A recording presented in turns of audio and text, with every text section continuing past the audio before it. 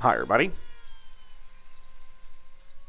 Today's video we're doing two things. These are the little vent lines that I'm bending. They're very simple the lines for venting the fuel tanks in case you have an overflow. They're made out of 3003 aluminum, the little Versatube.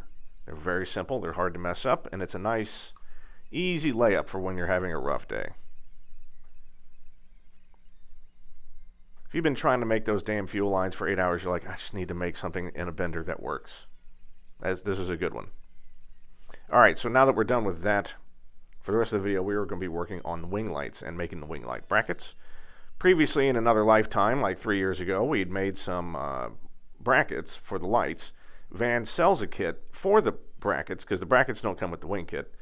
And I think it had I forget the vendor, but it had an LED light, a really nice one. Problem is the kit was like $240, and I'm like, I don't want to spend that much money on those LED lights. They're ridiculous. Even when you do, they break just as easily as ones you buy from Home Depot. It's ridiculous. So we're making our own brackets and we're using our own lights. You'd seen me make these before, so I unfortunately, when I had made them the first time, I'd sort of screwed up the size, so we're having to remake them today, which is good. So this will be a revisit. So all it is an aluminum bracket, which you can see here, we're going to be doing a lot of drilling, with a big hole in it, which the LED light rests into. There's a secondary bracket that's much smaller that will sit on top of the LED light, and then they will be held in place together by spacers, screws, and lock washers, and nuts. Now the bracket inside the wing itself has a big hole, which makes it, glaringly obvious this is where the light goes. That bracket itself has flanges on the side, which have nut plates. So on the side of the bracket you see me making here, there's going to be a slot cut. It needs to be at least 3/16 inch wide. I usually did 1/32 over that, or 1/16. And that's where the A-in bolt and lock washers go. Which is nice. That way it lets you tilt it out and tilt it up and down and sort of move it out. And you have a little bit of freedom left and right. So that's the trick with making these brackets. Is I think the bracket on the inside of the wing is like 5 5/8 or 5 3/8. You need to make these about a total of 1/8 inch wider. Because think about it, if they snugged the bracket perfectly, while that would be a really great fit, it wouldn't allow you to move it left and right. And when I say left and right, because you got channels on each side, if you wanted the, say, taxi light to more focus into the front of the plane, you've got to sort of tilt that light in. If it's a perfectly fit bracket, that's going to be really difficult. If you leave a little bit of space, then it makes moving it left and right much easier. And that's why you have like a big AN3 bolt holding this thing on with a lock washer. So that it stays.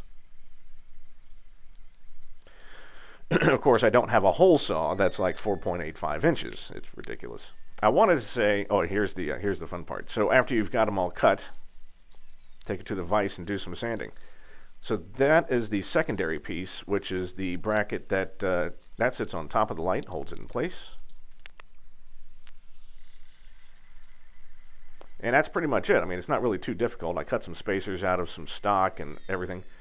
I also put some RTV, some high-temp RTV on both sides of the bracket where the light's going to rest, just so it's not clanging against metal the whole time, because that'll eventually wear something out.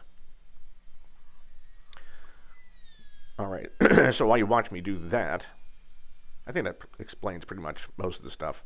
So there is an update. If you're seeing this, happy Wednesday, by the way.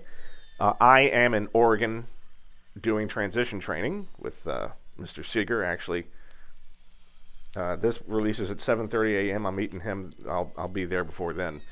Unfortunately, of course, the weather in Portland this week is going to be Hopefully, I'll get at least a couple hours in on Wednesday. That's the best day. Thursday's like 70% chance of rain, and Friday's 100% chance of heavy rain. So that's just great.